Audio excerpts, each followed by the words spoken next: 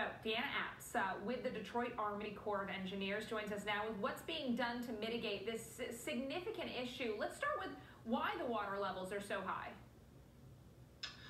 Yeah, so the Great Lakes are a little unique in the fact that they go through a seasonal cycle every year. So we typically are at the point where we're reaching their seasonal low in water levels. As we get into the spring months, as we see increased precipitation and increased runoff, we see the seasonal rise in lake levels, usually reaching their peak sometime in the summer months before entering their period of seasonal decline in the fall and early winter, which is primarily driven by evaporation.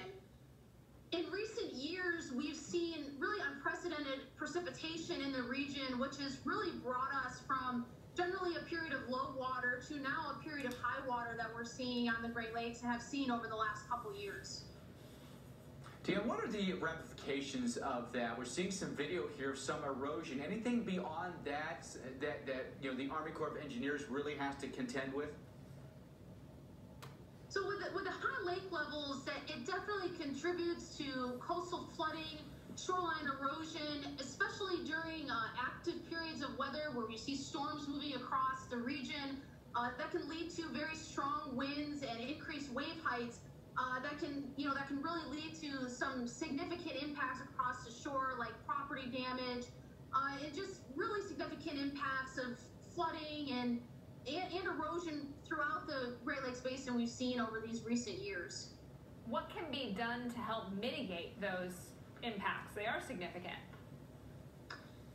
Yeah, so across the Great Lakes, that is really going to be site specific depending on where you are, the type of shoreline that you're on.